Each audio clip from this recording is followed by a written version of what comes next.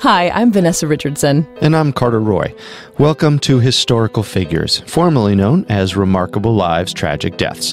Every Wednesday, we discuss a different person's lasting historical impact, unique personality, and impression on the world around them. Our audio biographies cover big lives, but we like to focus on little-known facts. Today, we'll be diving into the life of famous merchant traveler Marco Polo. If you want to listen to any previous episodes of Historical Figures, you can find them on Apple Podcasts, TuneIn, Google Play, Stitcher, Spotify, or your favorite podcast directory. Don't forget to subscribe because a new episode comes out every Wednesday. You have probably heard the name Marco Polo. Yeah, I heard it this summer at the pool. Marco Polo! Yeah, but who is this man? You may have a vague notion, the Italian explorer who went to China. He wrote a popular book about his world travels. But what are the details of his life? And just as importantly, what is true and what isn't? Because that is a big question surrounding him. In fact, when I think about the life of Marco Polo, I'm reminded of the movie The Man Who Shot Liberty Valance. Yes, with Jimmy Stewart and John Wayne. Yeah, in the film, Jimmy Stewart takes credit for shooting the notorious criminal Liberty Valance, even though John Wayne was the man who actually did it. And John Wayne lets Jimmy Stewart's character get away with it. Mm-hmm. Later in the film, after Jimmy Stewart has ridden his false belief to fame and great success, he finally comes clean to a reporter. However, the journalist decides not to correct the record. The reporter says, "When the legend becomes fact, print the legend." When the legend becomes fact, print the legend. Mm-hmm. And in many ways, that is Marco Polo. Well, the legend became fact. Mm-hmm. We will need to examine his life closely in order to separate fact from fiction. The facts start in Italy in the middle of the 13th century, in the Republic of Venice, the coastal northeastern part of the country. Picture Venice today, a city of churches and squares, crowded architecture and canals. It was not much different all those centuries ago. That's where Marco Polo was born, in 1254. Some list his birth date as September 15th. While others say it can't be determined. So even his birth remains somewhat of a mystery. In fact, we know almost nothing about Marco Polo's childhood. What we do know is that his father Niccolo, yes, that's right, his father's name was Niccolo Polo, was himself a merchant traveler. But little Marco didn't see his father for the first 15 years of his life. Well, that's because Niccolo was abroad traveling and trading. Some claim that Marco's father didn't know he had a son, that he got Marco's mother pregnant before leaving and didn't find out about it until years later. However, that's probably not true. This was the Middle Ages. Men, especially of Niccolo's station, did as they pleased, and he could very well have left on his journey and delegated the raising of the child to its mother.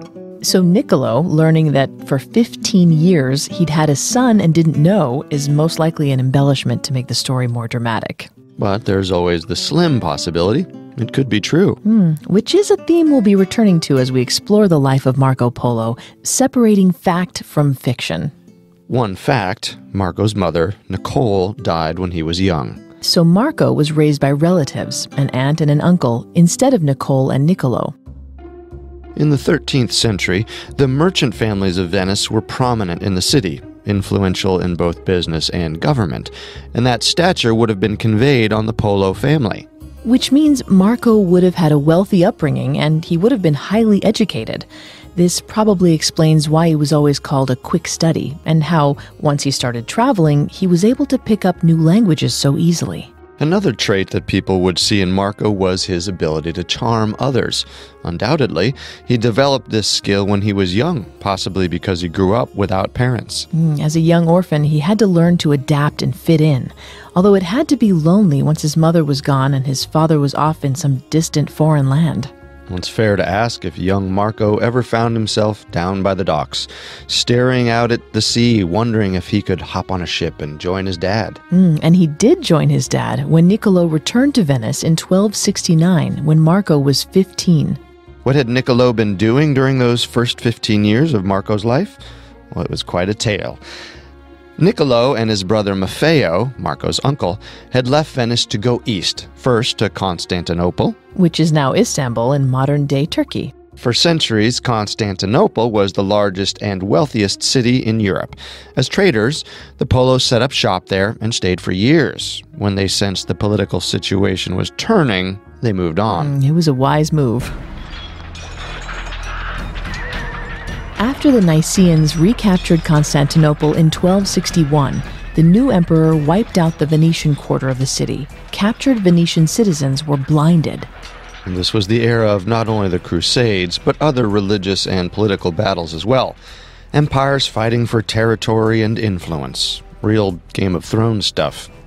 Niccolo and Maffeo set up a new base in Soldaia on the Black Sea. This was part of the newly formed Mongol state of the Golden Horde. But in search of greater profits, they kept moving east, first to the giant encampment known as the city of Sarai, then to Bukhara in what is now Uzbekistan, and finally all the way to Dadu, which is modern-day Beijing, China. So Marco's dad and uncle made it to China before him. But he would get there soon enough. In Dadu, the Polos would meet the leader of the Mongol Yuan dynasty, Kublai Khan. Which is a name that may sound familiar. I remember the poem by Samuel Taylor Coleridge about the leader, who Coleridge called Kubla and not Kublai. The poem was written by Coleridge when he was high on opium and had a dream about the Mongolian emperor. But it's hardly historically accurate. The real Kublai Khan came from famous lineage. His grandfather was Genghis Khan. That's right, the Genghis Khan, the infamous Mongol leader who united the nomadic tribes of Northeast Asia. Launched the Mongol invasions that conquered most of Eurasia, and became notorious for leading his group of warriors on a path of death and destruction. 2 generations later, his grandson, Kublai, would eventually establish a base of operations that stretched east to west from the Black Sea to the Pacific Ocean, and north to south from Siberia to Afghanistan. A huge mass of land, and into the court of this emperor and general stepped Niccolo and Maffeo Polo. Kublai offered them a proposition. He would send them back to Italy with his deputy as an ambassador to the Pope, and they would bring back 100 missionaries, along with oil from the lamp of the Holy Sepulchre in Jerusalem. He also gave them the Pesa, a golden tablet a foot long and 3 inches wide that allowed the holder to obtain food, lodging, and horses throughout the Kublai Khan's dominion. Well, a nice thing to have as they embarked on what could be a perilous journey. But the trip would not be a short one, or without its complications. The deputy who was supposed to become the ambassador to the Vatican could not stand the rigors of travel and abandoned the Polos. Then the brothers had to wait after the death of Pope Clement IV in 1268 for the election of a new pontiff. During this interim, while they were waiting for a new pope, Niccolo and Maffeo returned to Venice, where Niccolo was reunited with his teenage son, Marco. We can only speculate at how father and son got along after 15 years apart, but Niccolo was still focused on his mission for Kublai Khan. Finally, in 1271, after 2 years and 3 months of waiting, a new pope was elected, Gregory X. If that seems absurdly long, it is. The election of Pope Gregory X came after the longest papal conclave ever. That's the most time the Roman Catholic Church has ever gone without a pope. Right? Doesn't it usually take about a week? Well, the average is about 35 days, but the last several popes have been elected in about 3. But back to the story. The Polos were in Venice much longer than anticipated, which gave Marco Polo the perfect opportunity to bond with his long-lost father. And while the election of Pope Gregory X may have been great for Marco, it was not so great for Niccolo. Right. Gregory received the Polos and was presented with a letter from Kublai Khan. Unfortunately, Pope Gregory did not want to send 100 priests to China. How many was he willing to send? 80? 50? 25? 2 friars. Oof, that's it? 2 friars?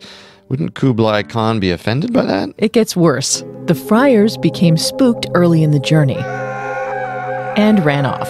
But Niccolo and Maffeo persisted on, and they did have a new traveling companion who would stick with them all the way to the court of Kublai Khan, now 17-year-old Marco Polo. That family bonding time paid off. Most believe they traveled along the northern Silk Road, but it is possible they may have taken the southern route. And although we can't be sure of the exact path, one thing we can be sure of is that young Marco had a special affinity for traveling. as he later described crossing the Gobi Desert. When a man is riding through this desert by night, and for some reason he gets separated from his companions, he hears spirit voices talking to him. It sounds like a cliché, but the land spoke to him, and he also warned of the dangers, saying, often these voices lure him away from the path, and he never finds it again.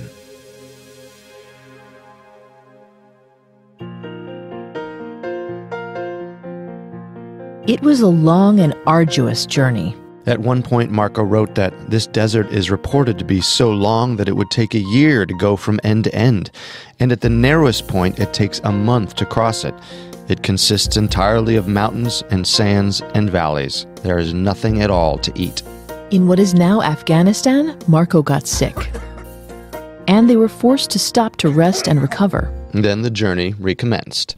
It took 4 years until 1275 before the Polos reached Kublai Khan, then at his summer home known as Xanadu.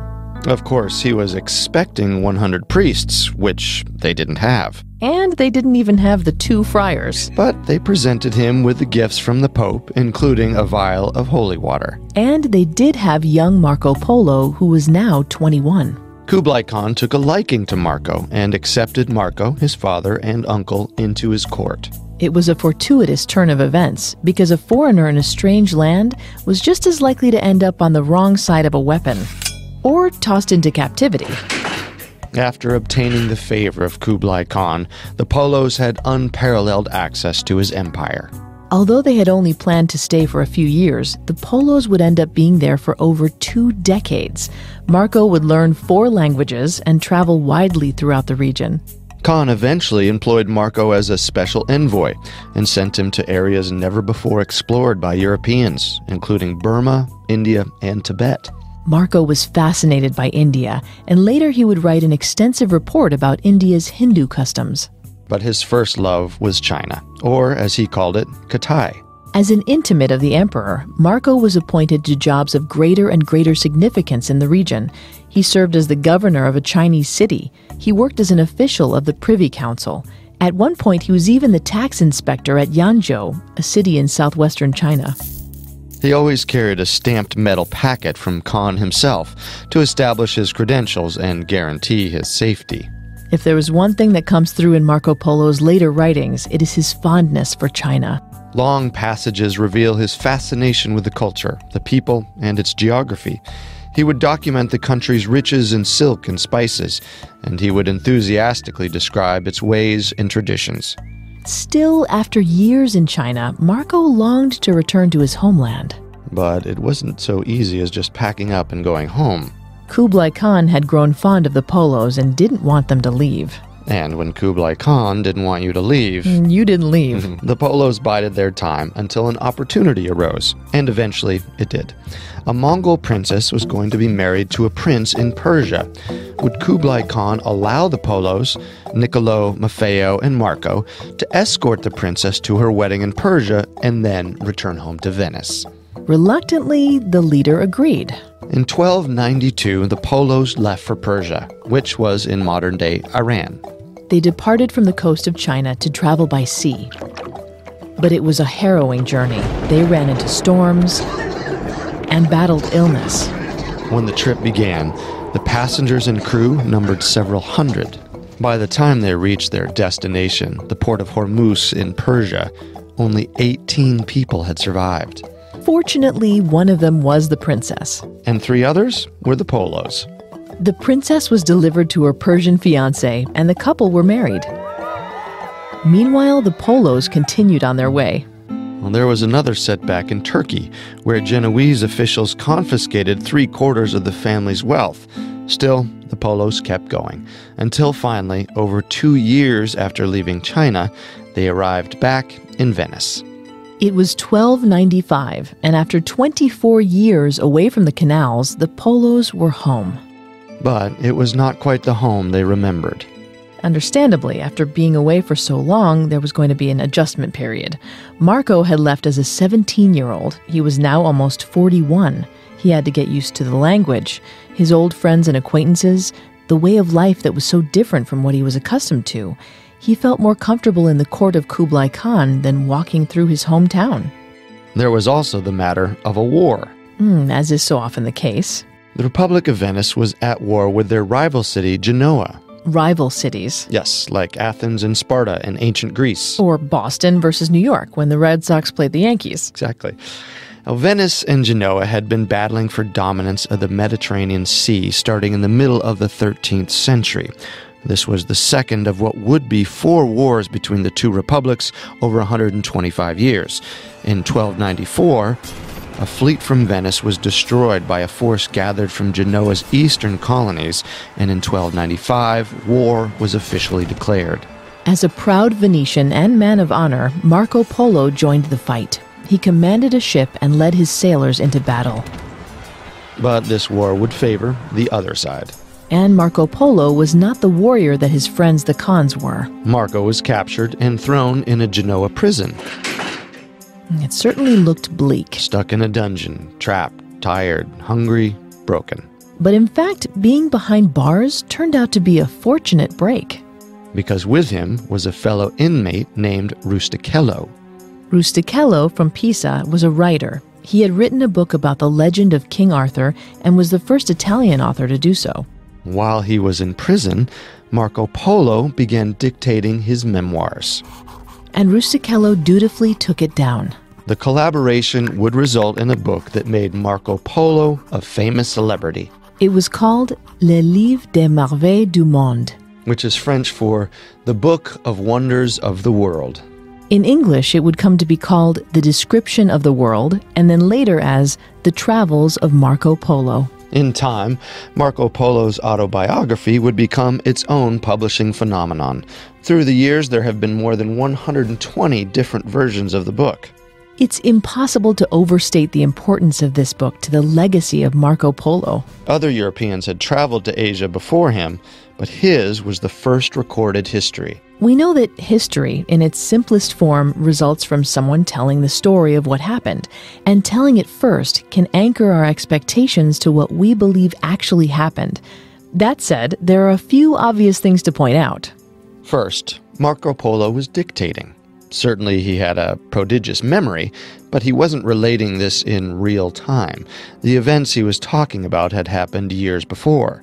And some of the events recounted in the book, for example, ones that involved his father or Kublai Khan, didn't even happen to him, so you're already getting a second or third-hand account. Second, Rustichello was writing it down. If point 1 is that the narrator might be unreliable, point 2 is that the recorder might be unreliable too. And finally, as we noted, the book spread far and wide, spawning many different versions, varying in length and breadth. You can almost think of it as a literary version of the old telephone game. You know, when kids stand in a line and each person repeats a sentence to the person next to them. By the time you get to the end, it often bears no resemblance to what was said at the beginning. So, given all that, we really need to examine the travels of Marco Polo and fess up to its shortcomings. For starters, it certainly contains errors. For example, in describing 2 of the cities of China, Marco Polo says Hangzhou has 12,000 bridges, and the smaller city of Suzhou had 6,000 bridges of its own. A later count, a more accurate count, found that Hangzhou and its suburbs contained less than 400 bridges, and there were less than 300 in Suzhou. Which leads us right into the next concession. The book contains exaggerations. And nowhere is that more clear than when Marco is giving his account of Kublai Khan. He starts by calling Kublai Khan's palace the greatest that ever was seen, which was arguably true. But then he claims the hall in the palace could hold 6,000 diners, and the wall around the palace was 4 miles long. Obvious exaggerations. It really gets out of hand when Marco starts describing Kublai Khan's hunting party. According to Polo, there were 20,000 dog handlers and 10,000 falconers. Apparently, when Kublai Khan went on a hunt, his hunting party was the size of the crowd at a Green Bay Packers game. Not to mention 20,000 dogs and 10,000 birds. Well, clearly, Marco had a thing for large numbers. He says that one parade in honor of Kublai Khan included 5,000 elephants and more than 100,000 white horses. I would not want to be one of the people cleaning up after that parade. In fairness to Marco Polo, when a leader as powerful as Kublai Khan went hunting, he would bring a large party. And it was not uncommon for a Mongolian leader to keep a stable of elephants. It's just the scale of the numbers that's out of hand. So I would call that embellishment more than total fabrication. And you have to keep in mind that sometimes Marco was writing in metaphor. For example, when Marco Polo says the inhabitants of an island he called Angamen all have the crown of a head like a dog and teeth and eyes like dogs, he might not be literally saying they had a human body and a dog head. Well, more likely, he just didn't think they were that good looking. Definitely not a flattering or likely accurate description. Another exaggeration, when he says that during the journey through the desert in Iran, they were beset by a group of robbers who could, quote, make the whole day become dark, especially when he adds that, I tell you that Master Mark himself was as good as taken by that people in that darkness. What do you think he meant by that? It's not as clear as his opinion on the Angaman Islanders? No, not at all. Okay, suppose you were coming through the desert, tired, hungry, bored, and then in the distance there was a rumbling. Maybe not even enough to register through your boredom. And then before you realize what's happening, here comes an ambush down upon you, kicking up a cloud of sand so you can't see. And in a flash, the marauders are grabbing people's belongings and someone from your party gets snatched up and taken away as a slave. It's all so sudden you barely realize what happened. And as you try to think back and piece it together, all that remains is the fear you felt and the nagging thought that deep in your heart, you're just grateful that it wasn't you who got taken. Oh, wow. Way to paint a vivid picture. That's exactly what I think Marco was doing, undoubtedly with a little help from Rustichello. Couldn't this tale just be a poetic way of picturing such a scenario? Maybe.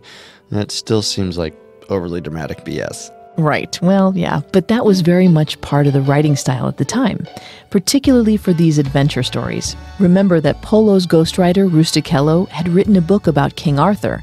When you're writing about knights on magic quests and people slaying dragons, you're not writing only about facts. True. And it goes right back to how we started this episode. When the legend becomes fact, print the legend. Which leads us to the final piece of the Marco Polo puzzle. And that is what can only be called total fabrications. For example? Well, Marco Polo describes a palace in Japan as being made of solid gold, contending that even the floors were gold more than 2 fingers thick. Then he maintains that red pearls were in abundance in the Sea of Japan when they're not native to the area. Sure, he got that wrong, but... He insists that the men on one island had tails more than a palm in size. Tails more than a palm in size? All right, now that's just flat out made up. Then there's how Marco Polo claims that he and his father and his uncle developed the giant catapults that defeated the Song dynasty during the siege of the city of Xiangyang, even though the battle happened 2 years before they arrived in China. Okay, well, it could have been Rustichello trying to make them the heroes of the story.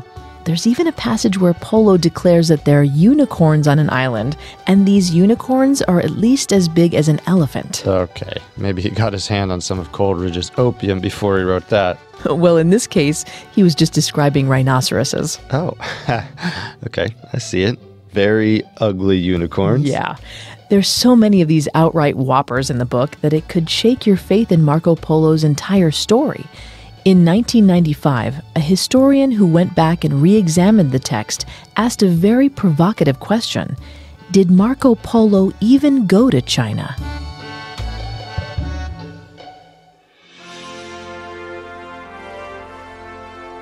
Did he even go to China? Really? What was the basis of that theory? Well, she wanted to know, if this was supposed to be a comprehensive travelogue, why didn't Marco Polo ever mention tea or chopsticks or even the Great Wall of China? Oh, well, now that you mention it, why didn't he bring it up? Who knows? Maybe tea didn't seem so fascinating to him. Maybe the Venetians couldn't master chopsticks and ate with their fingers instead of using chopsticks. And as for the Great Wall of China, it wasn't built up to the form that we know it until the Ming Dynasty. That was a century after Marco Polo visited. Ah, I see. Just because he left something out doesn't mean he wasn't there. But it seems like there's still some doubt that he actually visited. Not in my mind. Look at all the things he got right. Describing the abundant silks and spices of China, noting how they used black stones that burned better than wood, aka coal, talking about their paper money, giving details about China's trade with India and other parts of Asia. Well, not to mention he brought pasta and ice cream back to Italy. Actually, that's not true. That's another myth. Oops, sorry. But for the actual travel, the details are fundamentally accurate. He knew that lapis lazuli could be found in the Badakhshan region of Afghanistan. He knew about the nutmeg and aromatic roots of Java. He knew that people in Sri Lanka made a joy juice from the fermented sap of palm trees. And it wasn't like that joy juice was sold anywhere in Europe.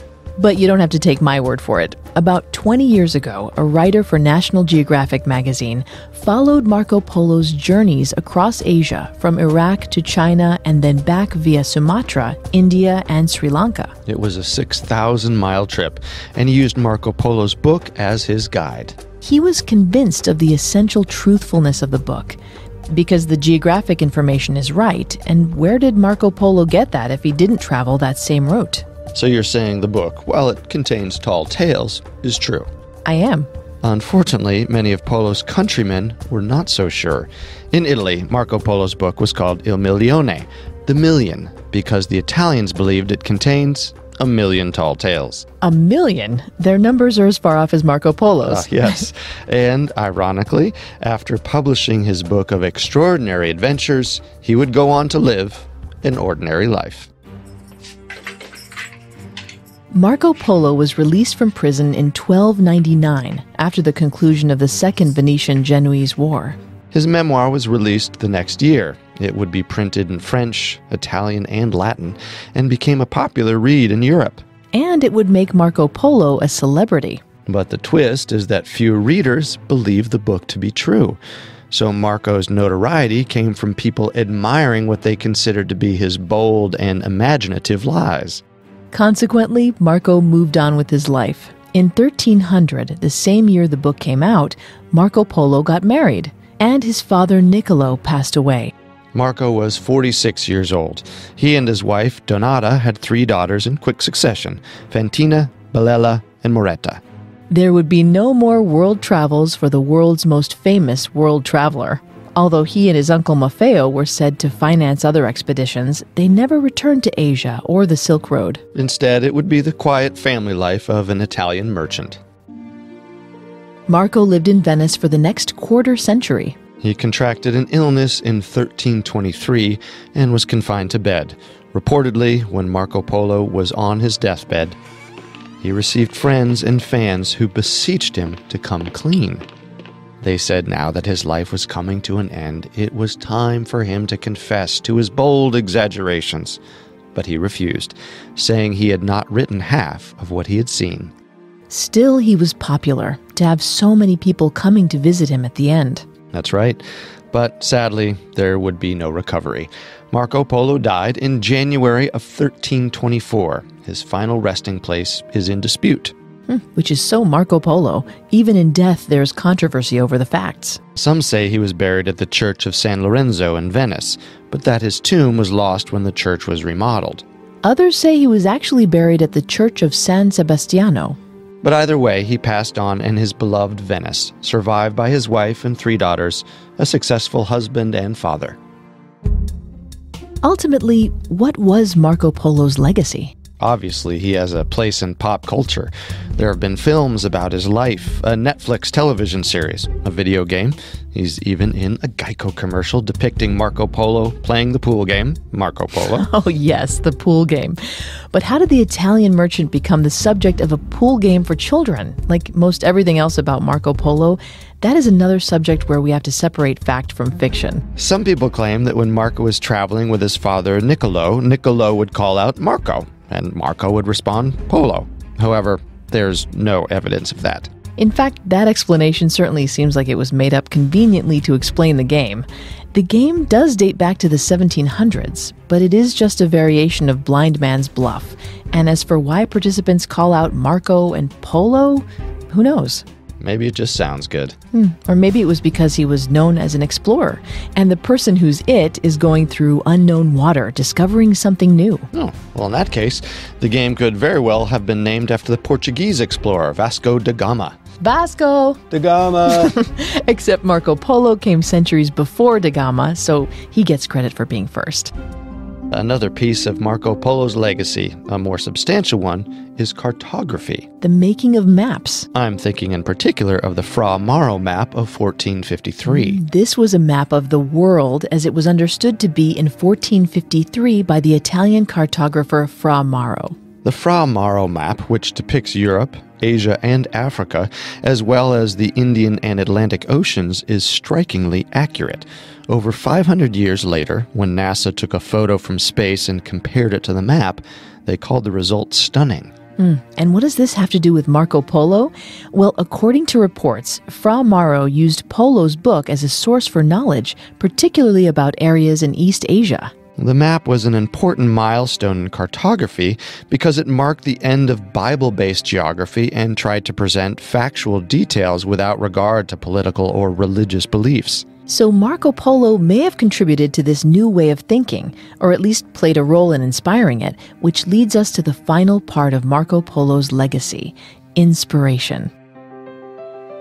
Many who read Marco Polo's book were entertained or amused by it, and then they put it back on the shelf.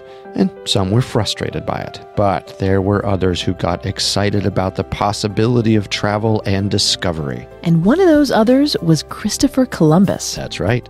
During his voyages, Columbus actually carried with him a copy of Marco Polo's book. And we know Columbus had read the book because there were handwritten notes in the margins. And thus, Marco Polo's legacy inspired other famous explorers, driven by the same insatiable curiosity which once led Marco Polo across continents.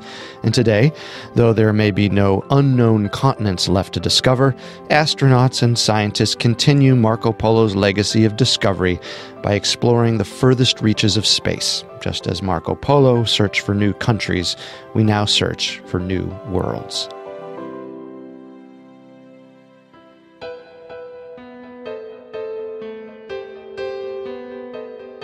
Thank you for joining us for another episode of Historical Figures. A new episode comes out every Wednesday, so don't forget to subscribe to Historical Figures on iTunes, SoundCloud, Stitcher, Google Play, Spotify, or your favorite podcast directory. And while you're there, leave us a 5-star review.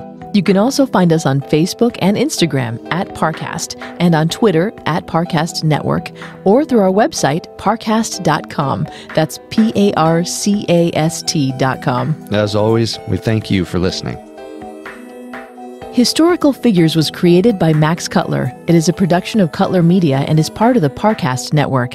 It is produced by Max and Ron Cutler, sound design by Ron Shapiro, with production assistance by Carrie Murphy and Joel Stein.